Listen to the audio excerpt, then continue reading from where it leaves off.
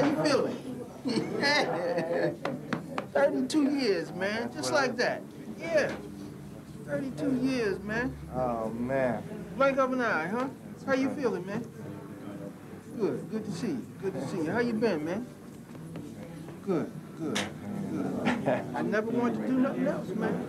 No turning back now. No turning back now, man. I remember his, tenor playing so well back then. Incredible sound.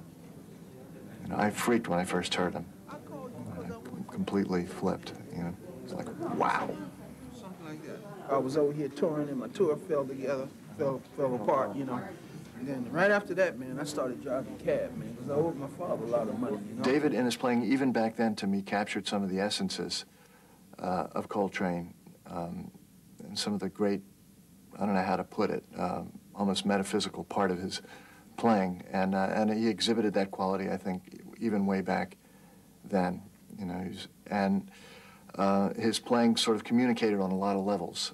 David was able to communicate, of course, technically and intellectually, but also had a highly emotional approach and a spiritual approach, which was unique for somebody that young. We must have been 18, no, we were probably 17, 18 years old.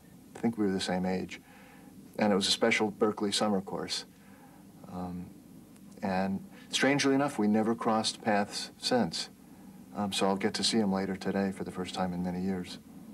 And of course, I followed his career as time has passed.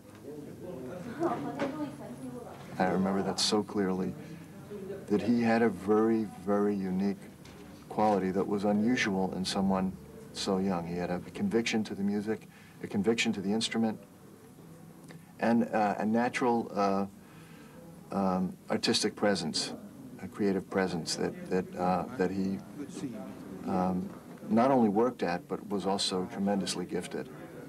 And it was infectious for all of us. David, where is it? It's right next door, just wait. Where's the I don't know, man. I don't know what.